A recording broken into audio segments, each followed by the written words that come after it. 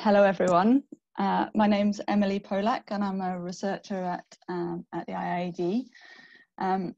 Great that so many people could join us today, especially under the current global circumstances. And I'm sure many people are attending from less than usual situations.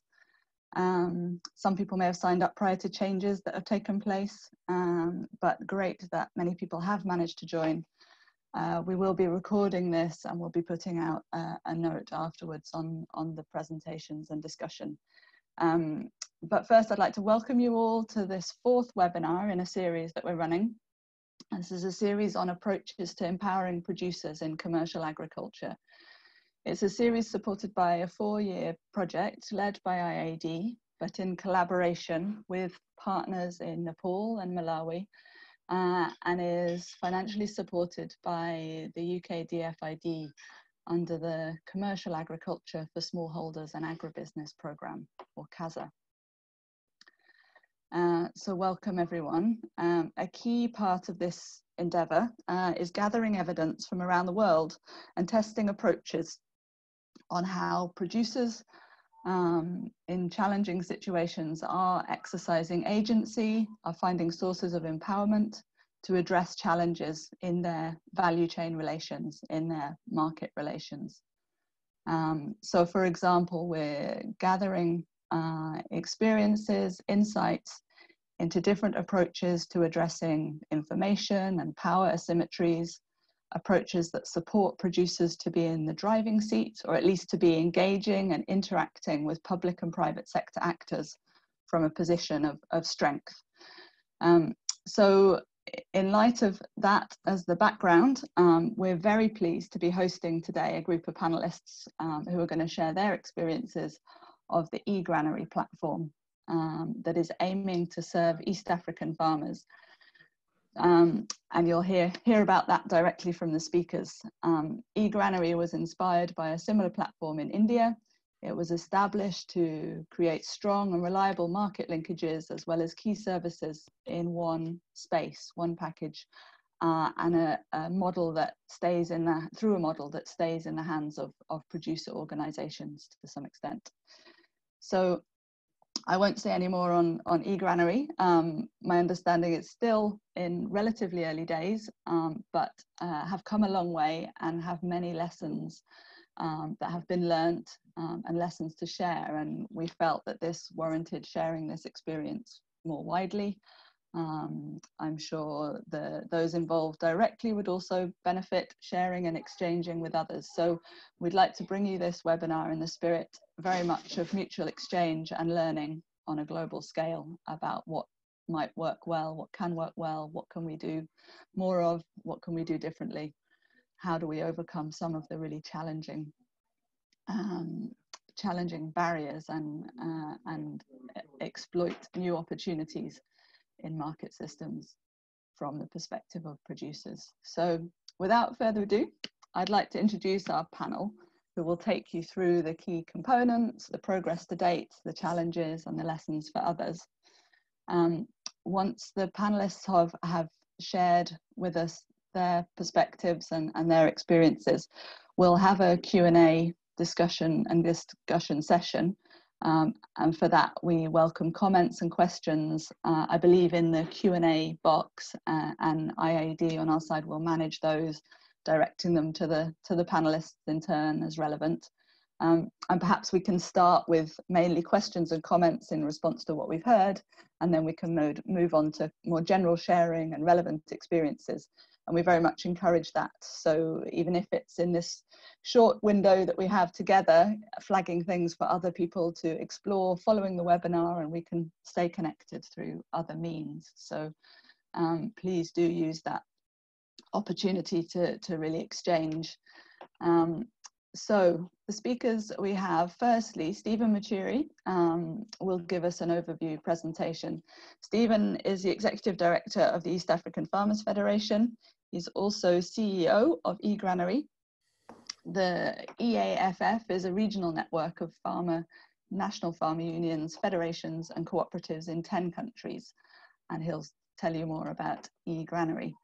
Following that overview from Stephen, we'll hear from 3 panelists who are connected to the platform in some way and hear comments from them, from their perspectives. Firstly, we'll hear from Daniel Nyaga, who is a farmer in Kenya, who's been interacting with the platform in Kenya.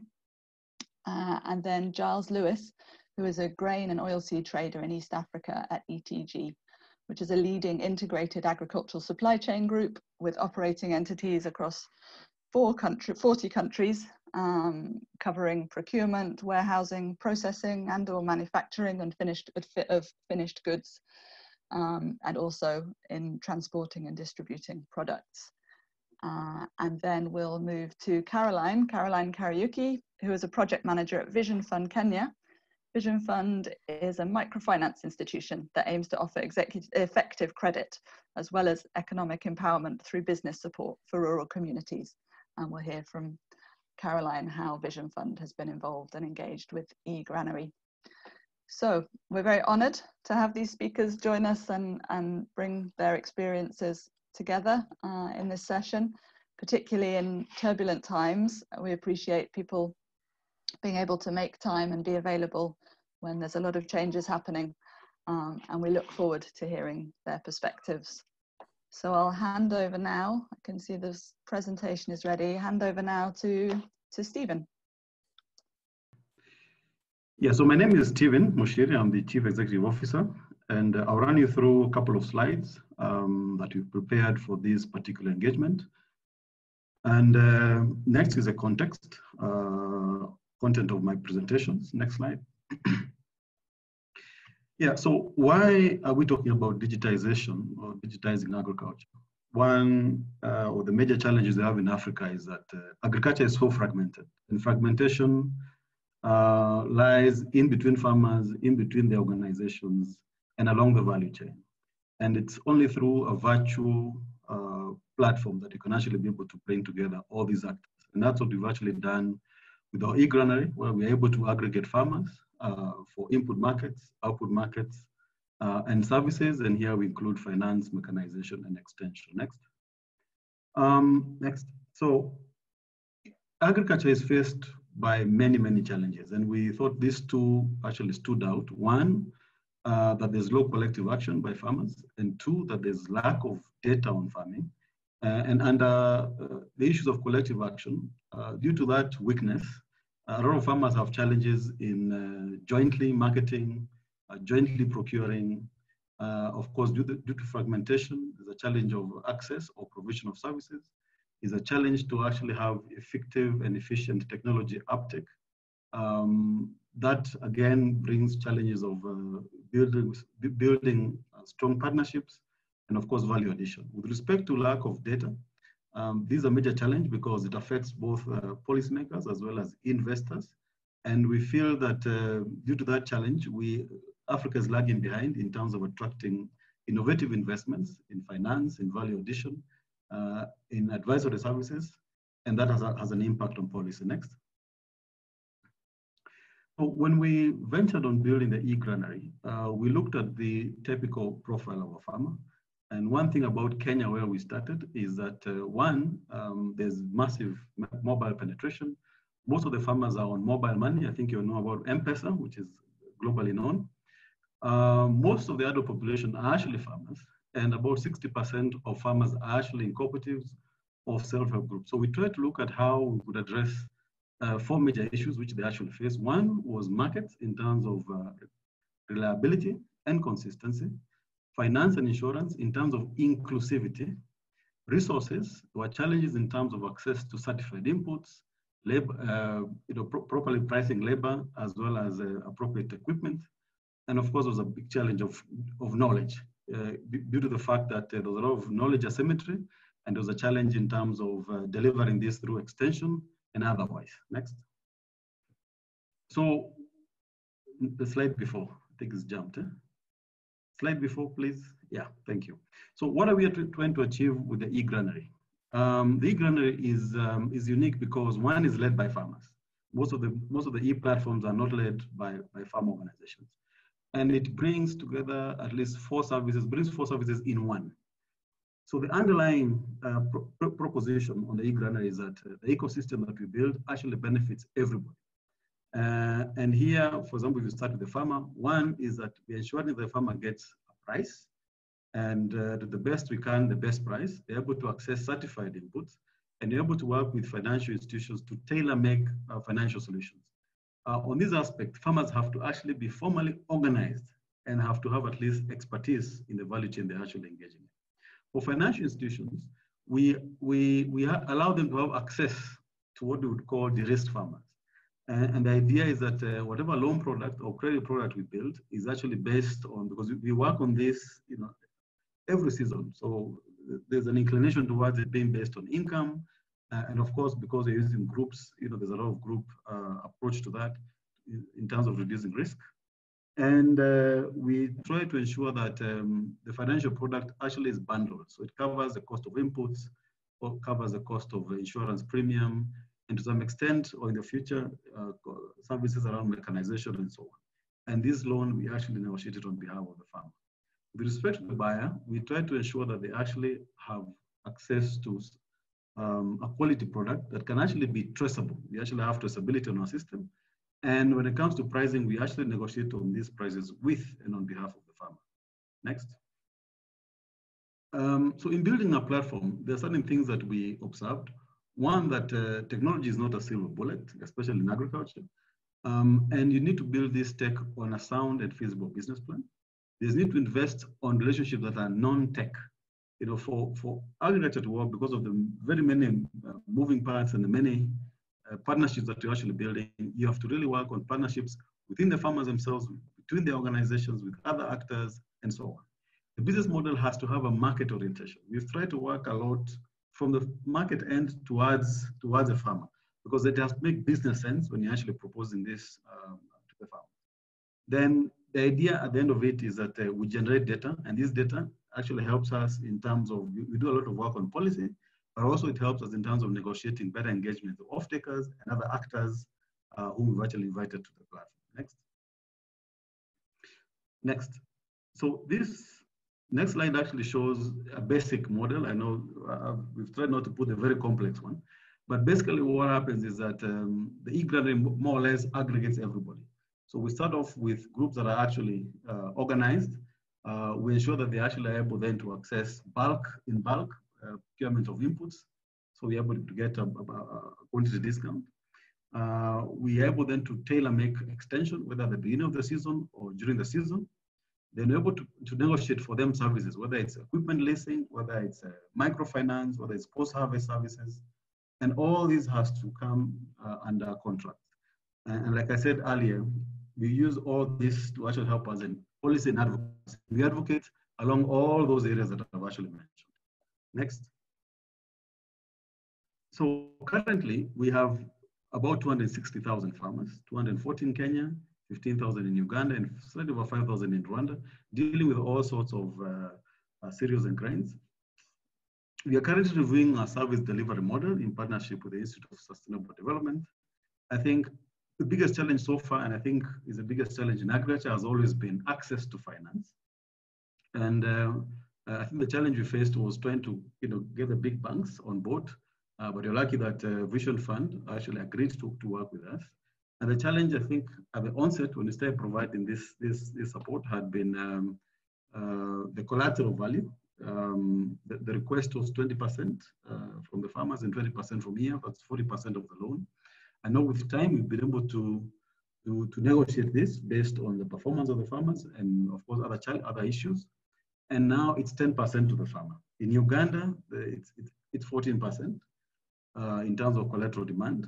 The interest rates are also high. I know we've been dealing with 36%, but again, that has been negotiated, and I think my colleague Caroline is here, and that is falling to about 24-25%. So, like I said, so far, only the microfinance institutions have actually shown interest in working with us. Next. So what are the challenges? What are the other challenges that we faced? Now, we've opened up in Uganda and Rwanda, like I mentioned, and it's been a challenge just setting up. It took us about 8 months, and we needed to do regulatory studies, as well as looking at competitors and what they're actually doing, and many things around the studies. It took time for just setup. We had to acquire what we call the unstructured supplementary service data, USSD, acquisition, which again requires, it's a security issue. You have to be assessed by security apparatus of the country. Of course, setting up the partners and of course the HR. The second thing is farmer coordination. Again, you realize within groups there's a lot of heterogeneity, so trying to get the homogeneity around it so that you can actually have homogeneous data also takes a bit of time. Synchronizing partners, of course, creates a lot of delays. Like you've seen, we have almost 4 or 5 kind of partners, from inputs to services to all that, and you have to synchronize all of this. Issues, of course, of quality of product. We are having climate change challenges affecting, us during harvest, high moisture, aflatoxins, and so on. Price fluctuations in the region we come from, there are challenges. Government sets pricing. Sometimes you have market gluts, and you really need to understand all this. Of course, repayment by the farmers. I think you've seen the cost of interest is quite high. Cost of money is high. But again, coupled with climate change and issues of governance within the groups, again, that contributes to repayment defaults. Next. And this, I think, is the second last slide. So what are the other lessons we've learned? One, that I think the biggest challenge that farmers face among the other challenges is access to markets and certified inputs. And I think we've tried to address this with our platform, and we've actually seen a lot of positive response from our members. Important lessons include maize procurement. Like you've heard, we deal with ETG, which works with many markets. And it's important to understand how they do their procurement so that it informs how we plan our production. Of course, climate change has been a challenge, and we've been working through with the insurance partners and the credit partners to ensure that we innovate through the seasons. Of course, the issue of group guarantee, the reason why we work with groups, and that's why when we recruit the farmers, we use a 20/80 approach. We're able to convince 20, we're able then to convince the remaining 80, bundling all services to reduce transaction costs. Over time, it means if you bundle the inputs, the other services in between, the insurance, then it will become cheaper for the farmer. And then the importance of having farmers organized into groups, because this helps in terms of partnership mobilization. The partners actually see value in engaging in large groups. You're able then to negotiate better terms when you're doing bulk procurement of inputs, among many others. When it comes to credit, farmers are actually ready to pay back their loans. They are actually properly priced and structured. When it comes to insurance, of course, now with the challenges of climate change, farmers are demanding insurance. However, they actually want it to be also priced well. And then the reason why we are trying to innovate a lot around bundling that. And I think the next one is the last one. Next slide, which shows all our partners. And I want to thank those who are actually in the panel, the farmer David, Daniel, ETG, and Vision Fund. And thank you very much. Thank you. Thank you so much, Stephen. I'm now going to ask Caroline to unmute her microphone and share her quick remarks in relation to Stephen's presentation. Caroline, over to you. Okay, hi everyone. My name is Caroline Karaoke. I work for Vision Fund Kenya. Vision Fund is a microfinance that is affiliated to World Vision, and we offer financial support to farmers and smallholder farmers and entrepreneurs. Just like Steve has said, we are in partnership with eGranary to be able to empower the smallholder farmer. And under this partnership, what we do is that we offer financial services, and we offer a product called input financing. Input financing, it's a bundled product where we offer certified inputs. There is crop insurance, and there is also life insurance. And the reason why we have a bundled product is so that our smallholder farmers can be able to benefit from this particular product, because we know that sometimes the smallholder farmer, if not supported financially, they are not able to get value for their money. And in Kenya, many people are smallholder farmers, since the highest contributor to the country's GDP is through agriculture. So this product, we give due to climate change, we are able to cushion ourselves, and that's why we offer crop insurance in every season. Every input financing loan we give, there has to be a crop insurance, and also life insurance, where we protect the farmer. In case the farmer is unwell and they are hospitalized, then the insurance comes on board and pays the loan for the farmer for that particular period that the client is hospitalized.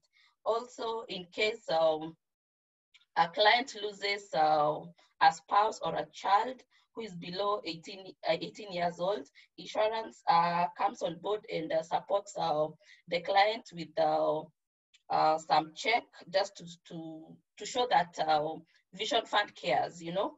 And also, if a client, when the client has this input financing loan, and in case they die, insurance covers the risk. So we don't go back to the family to ask for our money. So how we do this is through group lending.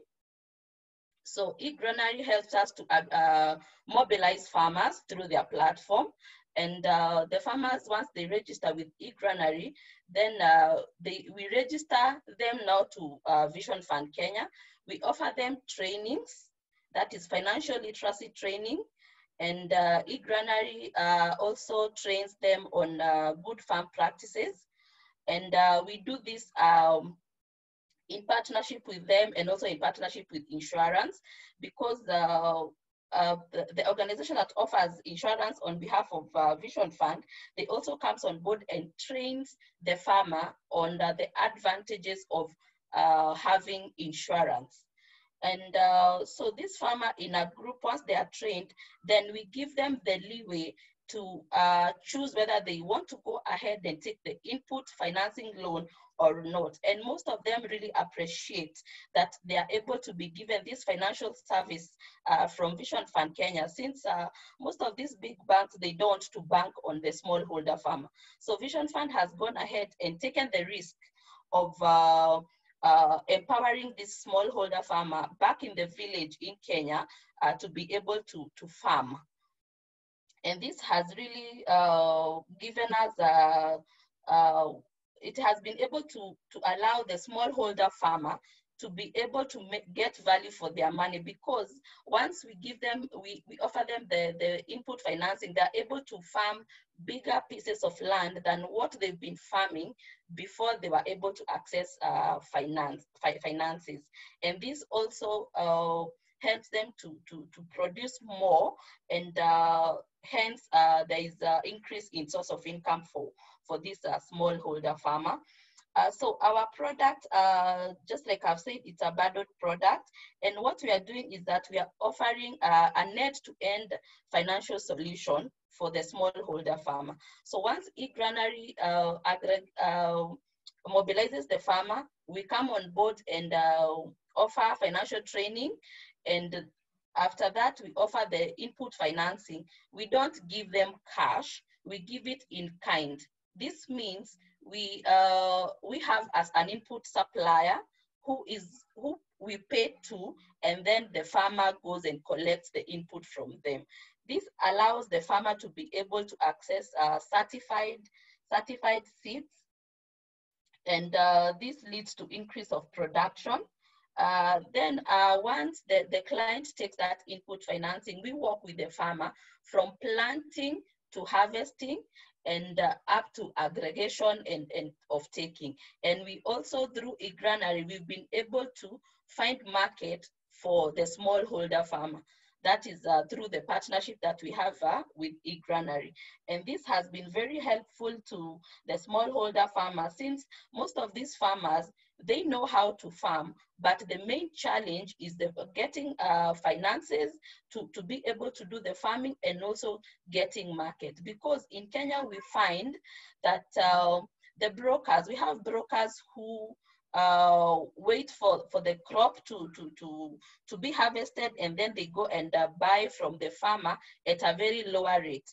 But once we've got market for this produce for our farmers, then they're able to get a good price that is better than what they get from the brokers in the field. So this has really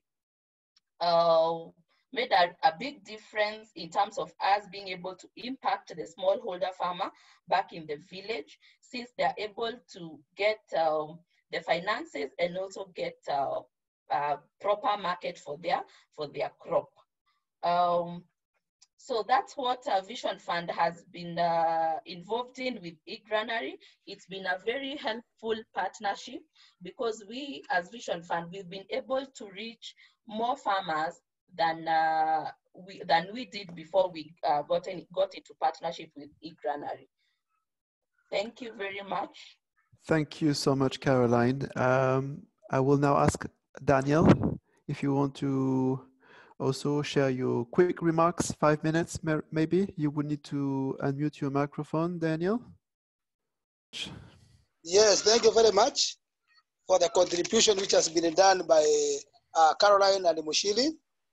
It is true that eGranary has assisted farmers very much, because they have been forefront. They are giving credit to our farmers and farm input plus training our farmers. Now my question to them is, because now we have increased our productivity, how can we move forward by having this value addition equipment, so that we can value hand our produce?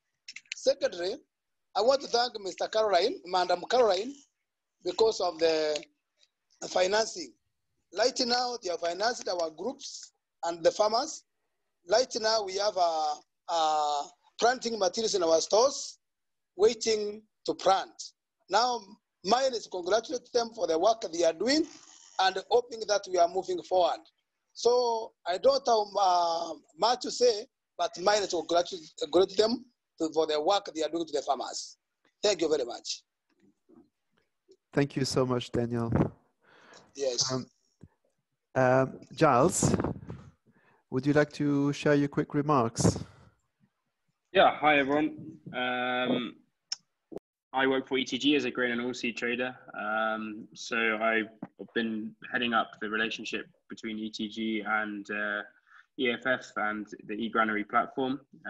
So I was just going to give you a bit of a background perhaps on ETG and what we do. So ETG has been present for about 50 years with its foundations in Kenya, now operating in over 40 countries, predominantly countries in Africa, but we also operate in major agricultural markets in the US and Canada and Australia. So I oversee the East Africa Grain and Oilseed Trading book. So that includes maize, soybeans, and any other grains or oilseeds. ETG is one of the leading fertilizer traders on the continent, and also one of the largest maize originators in Africa. Obviously, maize being a staple food in Africa, it's a very important commodity.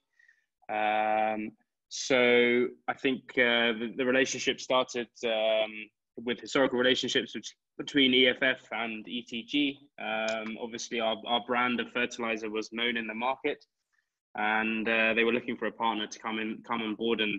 And ETG's unique position is that we are able to offer a two-way supply chain. So by providing inputs, fertilizer, seeds, agrochemicals, while also buying back farmers' crops. So in Kenya, we have 3 major buying points, 2 located in the main growing regions, Eldoret and Kitale, and 1 main center in Nairobi. Those points are used for both selling inputs and also buying back farmers' crops. So the discussions began, and our contract was set up with eGranary, whereby we provided fertilizers at an agreed price delivered to their various distribution points. And at the end of the season, based on a yield prediction model, we priced up a offtake contract for a set number of tons at a minimum price. Very few aggregators we're aware of are able to offer a minimum price, especially on a volatile price commodity such as maize. However, we understand the importance of this in order to build trust within the value chain and also giving financial institutions comfort to provide finance. So we based our pricing on a number of different factors, including the previous year's government minimum buying price. And over the years, we will obviously tailor make this to ensure that the farmers do not get disappointed at harvest time. While we put in a minimum price, we also update EFF on a weekly or even daily basis on our prices. So if the prices go up, we pay that to the farmer. If the prices go down, the same.